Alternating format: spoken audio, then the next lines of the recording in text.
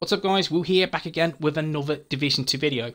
State of the game, Wednesday the 20th of May. This is a quick recap guys, and finally some really good news I need to share with you guys this evening. But first I'm going to start with a big bad egg in the room, and that is the new Ubisoft term of service. I've seen a lot of negativity and a lot of content creators pushing out content that basically states, yeah, Ubisoft own us. They own everything, they're this, they're that, they are the big bad wolf and all that jazz. Now, the devs have come out and said this. Some of these paragraphs are not compatible with the Division, like playing with lower level players or help and boosting other players through content. In the Division, we have the Shepherd system that promotes and encourages helping others and lower level players, and they will not take any actions against players that do that. The same goes for matchmaking. When you matchmake with a cheater or an exploiter and benefit from that, they will not punish you. They will go after the cheater. Let me just reiterate, they will not punish you. They will go after the cheater. That is clear as day. So guys, do not worry.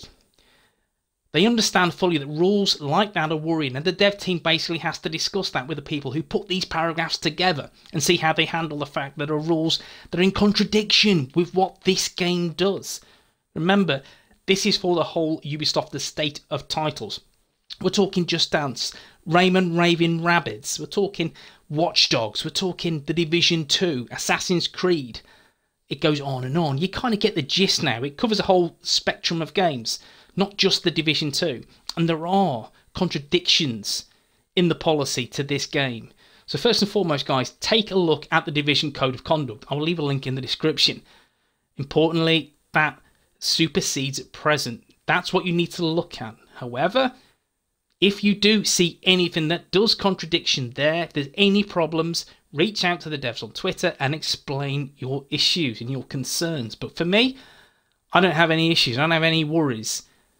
Take this as Massive have come out and basically said you do not need to worry. Anyway, we digress. Title Update 10. PTS is Friday the 22nd of May. Great news. That will last a couple of weeks in 2 phases, which is great news. I'm absolutely stoked. And if you're on PC and part of the community, please let me know below in the coming days what you feel your initial impressions are of TU10. Now, a few goals they have for TU10, and that is, quite quickly, bug fixes, quality assurances to address as many issues as they can. And we know with Division fans there are an abundance of problems. They're trying really hard to bring balance in and generosity and fun in the game. So guys, exotics availability, which is kind of key because I want to see more exotics. I want to see them drop more frequently because, yeah, my RNG is bad. But let's just say this.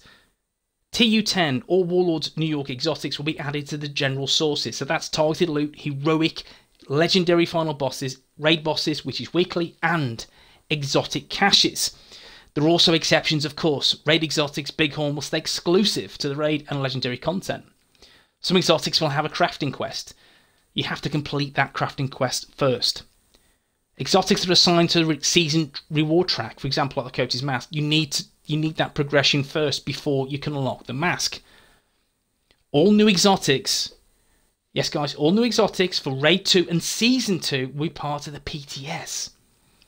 There will be a vendor on the PTS where you can get all the items, exotics, gear pieces, that will be added with TU10.